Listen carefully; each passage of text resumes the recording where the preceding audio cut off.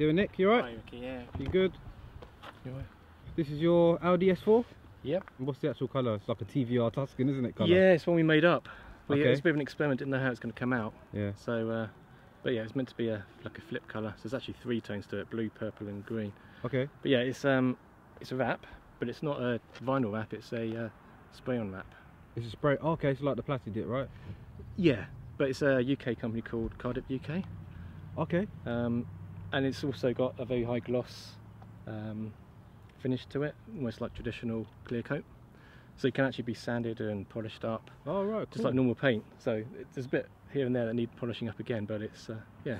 And one of the biggest features with the car is the arches, right? So you've had some wide arches put on the car, like so, really subtle, but yeah, it's got as you say, widened arches. They're blended in. It was designed to be subtle. Yeah. So they, rather than having big chunky sills, it's still got the original stills, and they're just blended in.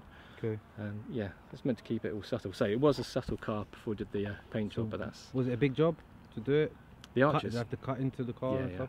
Yeah. So that's professionals did that, not yeah. me. Yeah. The wheels are off B8 RS4. Yeah. But they've still got spacers on as well, so it makes it even wider. Yeah, no, it sits really nice. And what about suspension?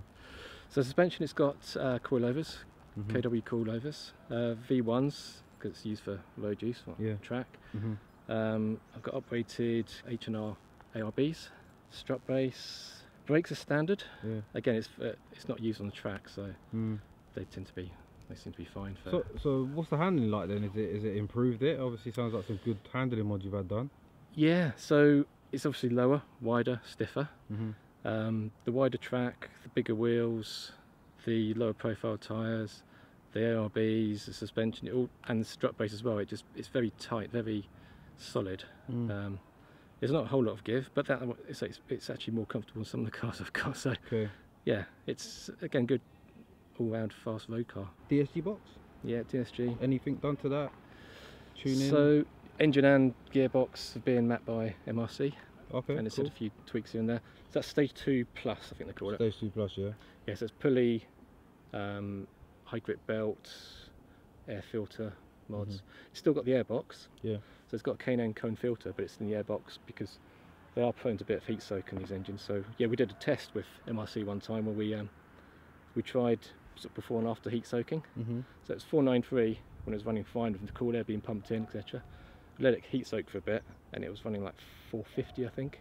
Oh wow! So you lose like 10% if you haven't got the right cooling and shows how important it is, doesn't it? So it's running. The last time we checked, 493 PS. Okay. And 600 Newton meters torque. Wow. So had a custom diffuser done, as well as the arches blend into the bumper and the like. It's got a custom diffuser that done by the same guys that did the arches. Okay. And it was in a magazine feature. This was back when it was still white. And a lot of people contacted me saying, where did you get this work done? Where can I buy them from? So I put them in contact with the guys that did the work, but they focused more on one-offs, and this was a one-off at the time. Yeah. So yeah, based on the interest, I then started up a business to actually start making the diffusers. So this one here is actually one of the ones that we've moulded from my company. Oh, right. Yeah, so in keeping with the theme of it being sort of OEM plus, it's got an RS5 steering wheel. Okay. So just give it a slightly chunkier feel. It didn't have a great deal of kit in it. Didn't have sat nav or anything, so I've retrofitted all of that. Retrofitted cruise control, a few of the other toys. The sat nav and stereo system itself, it's got like a touchscreen overlay. To all intents and purposes, it looks like standard equipment. Yeah. You don't have all the extra buttons. You can still control stuff from the steering wheel controls. Okay. But yeah, it's all hidden away. So it's all, again, it's this sort of OEM plus, and it's all very subtle despite the paintwork. Cool, man. Nice. All right, so should we get in the car, take it for a spin, see what it's like? Sure. Yeah, let's do it, man.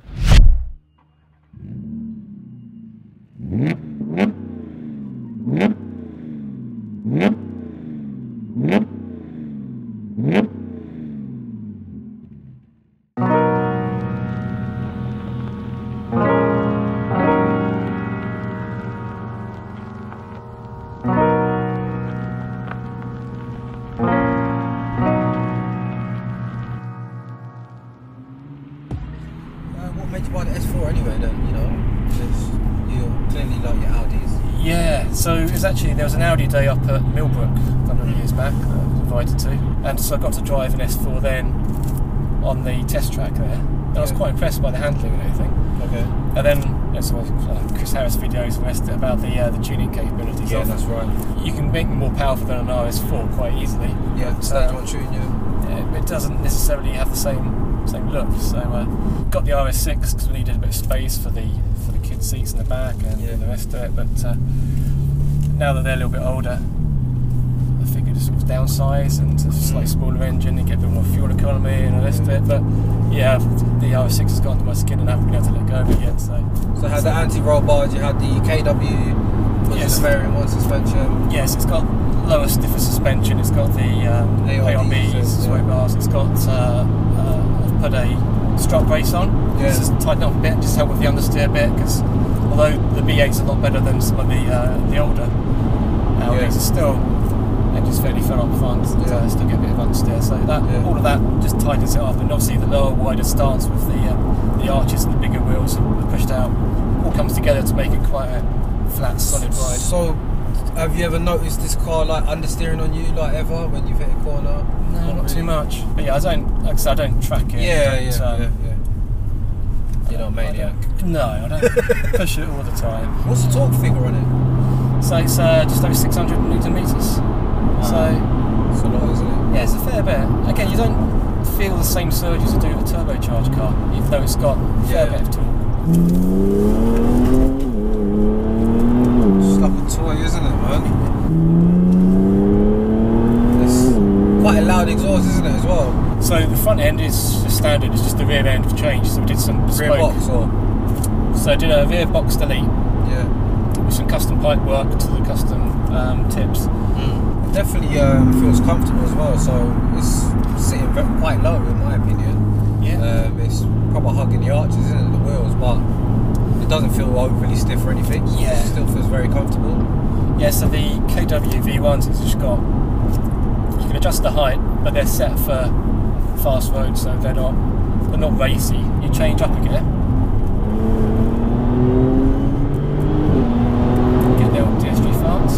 Yeah. It's bloody quick, isn't it? Just look at the speed of it.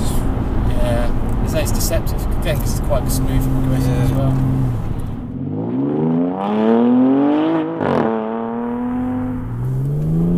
Wow, you know what? Nothing gives you that acceleration from low end. You know that?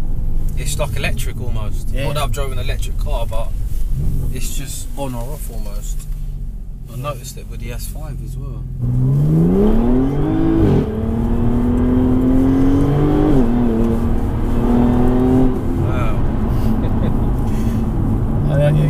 It feels sunk into the ground, doesn't it? Yeah, it does hug pretty well. Yeah. You say the wider stance makes a big difference. Yeah.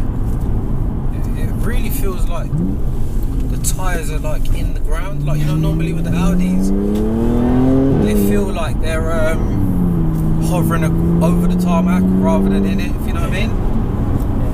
Yeah. And that's weird because your wheel feels a little heavier as well. Yeah.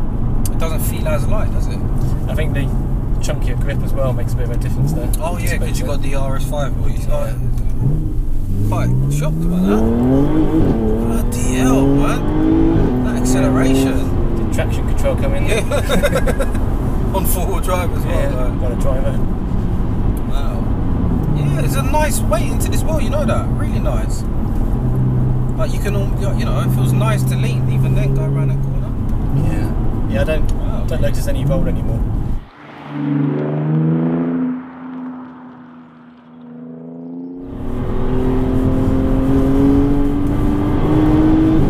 Yeah, you can feel the fact that it's got the coilovers as well, man. I don't know what it is, but you can just feel the fronts just, I don't know, more tight together almost.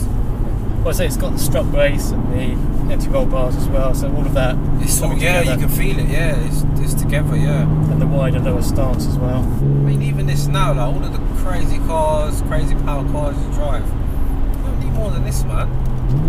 It's an acceptable amount of power. Like, it's still enough to definitely scare you, man. Especially for the passenger seat. Yeah. It's the first time you've been in the passenger of your own car, or yeah, in this one, yeah. It must be weird. What does it feel like going from first then? Yeah, well, yeah. That's like, let's do Let's do it first for you so you can feel it in your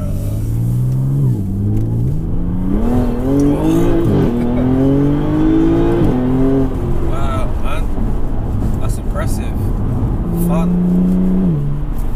Yeah, because you know, as soon as you tune a car, it just is. Because with factory cars, the factory tune, it's all done in a safe way, isn't it? Everything's a lot more progressive. Although this is a progressive power because it's supercharged, still when you take it to somewhere like MRC or whatever tuning company you choose, it just makes it so much more aggressive, doesn't it? Yeah. But the good so thing much is, more fun. It's like a Jekyll and Hyde. You stick it in to drive again, and it's exactly like it always was. Yeah, that throttle response is like dangerous almost, isn't it? Yeah. Look at that, man. This is the first Audi that I've ever felt that's got any form of weight into it, and I'm sure it must be because the car's like, I don't know, with my F80, like although the BMs, they normally have a bit more weight to the wheel anyway, but when I had the springs and spacers put on, I immediately felt the wheel felt heavier as well. Yeah. I don't know what the reason is. I don't know if it's because you're shortening, idiot. I don't know if it's because you're shortening these springs, or I really don't know what it is. But yeah, you've got to be careful in this because it's so low. I can feel that. Yeah. Like this bend here, normally I'll just fly around it. Oh yeah. Bit of rubbing. Yeah. Is there like a difference with these gearboxes? Is this like an older gen gearbox because of its age, or are they all just the same? Well, it's had a newer gearbox, so it's got a newer generation one anyway. Okay. So it's not the one it left the factory with anymore. It had a whole new gearbox clutch mechatronics, which is the revised one, which is less problematic. Because it feels like kind of lazy, and this is in. Is this in sport? Yeah, it's like just a slight bit of. I mean, the physical gear changes are quick, but I think that the way that it's reacting, just in general, I don't know. Yeah, I mean, it might just be the technology's moved on. Yeah, exactly. Jeez, man, that's a like monstrous amount of torque. You know that. A lot of people probably hear me always talk about weighting to a wheel. It's because when you have a real light wheel, it just feels too playful. So when you get to high speed stuff, when you've got a really light wheel, you know, it's so easy to knock yourself offline and stuff like that. When you've got a nice heavy wheel, be careful around there. When you've got a nice weight to the wheel, it just, I don't know, I think you can drive faster, more control. Yeah, it really turns in more, doesn't it?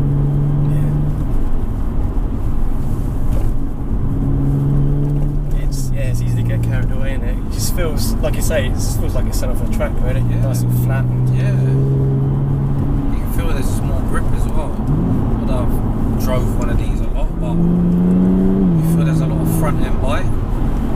Yeah, it's definitely fairly stiff. And you know what it is? Because you've got the passive suspension. UK, man, it's bad having passive suspension. Well, especially at the moment after the cold weather, just the motor shock.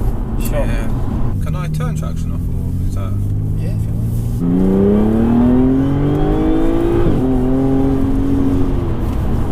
But no, it's not interrupting me one bit now, is it? Gee. Yeah, you'll be real careful, man. I need to find a better road, I think.